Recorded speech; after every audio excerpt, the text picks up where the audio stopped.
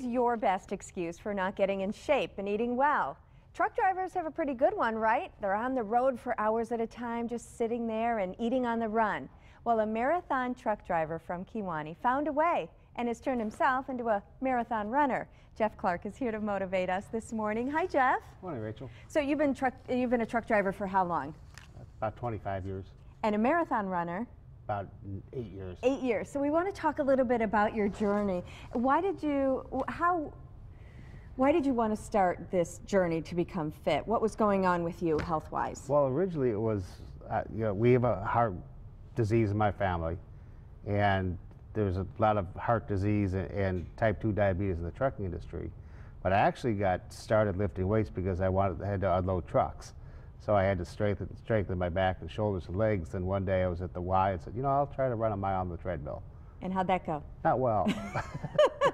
So you knew you had to start training, and I read that you found rest stops along the way, and you started walking and running around rest stops? Rest stops. We developed actually a site for runners called rideandroll.me, where trails and things are near the truck stops. It originally started in Belgium, Wisconsin, because I always went towards the lake because it's a state park. Then one day I went the other way, and 0.8 of a mile from the truck stop is the interurban trail.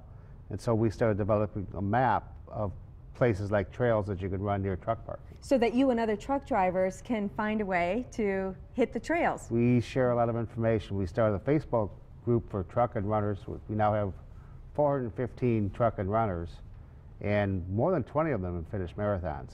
Wow. And you also have this fit system that you use in the cab of the truck. We have YouTube video of it to show an example of how you work out in your truck. Can you explain the system? Basically, it's resistance bands. And to me, you can't really carry weights in trucks because you add weight to the vehicle. Oh. And you also don't want weights flying around in case something bad happens. So it basically is just a series of resistance band exercises that hook into the feet, into the bolts and seats that are already there that we're able to clip them onto. You found a way to work out pretty much all the muscle groups. It does, yeah. Bob Perry was the man that developed it, but it's designed specifically now for Freightliners, but now we have developed systems for other trucks too. Well, look at you. You have YouTube videos, you have a blog, I think, you have Facebook pages. This has become a way of many truck drivers to try to become healthier on the road? Yes. And how does it make a difference for you on the job to be healthier? You don't get as tired driving. You don't get the sore back as much as I used to before I started running and doing the resistance band training and other weightlifting too. Well, he's done quite a few marathons. We have a picture of you holding up your medals, standing outside of your truck. Yes. And what do you plan to do the Cellcom? I'm going to be doing the half this year. It's just that 26 miles is really far.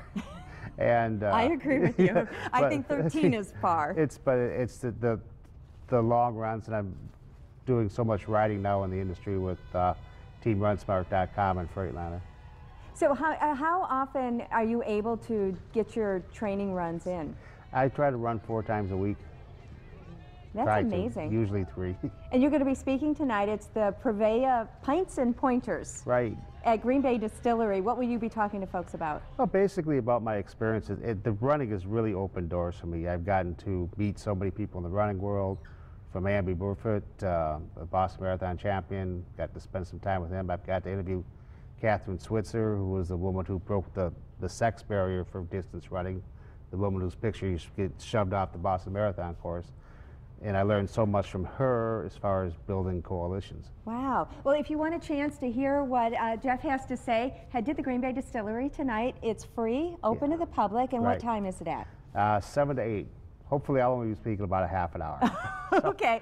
Well, he'll be there, and we'll put that information online, fox11online.com. Click on Good Day Wisconsin. Thanks for sharing your story. Thank you.